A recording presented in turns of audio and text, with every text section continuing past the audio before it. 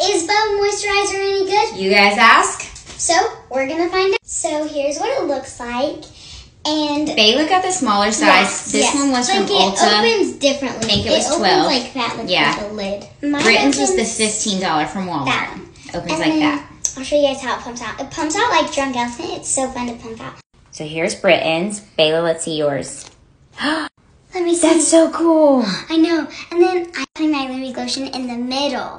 Okay, that's fine. And blending it together. Yeah. You put her Lumi Glotion in the middle. Which I like it. It makes more of a little flower. Oh, it's so fun. Now we're going to put it on and see what we think. I'm going to ruin the flower. Can I put it on? Yeah.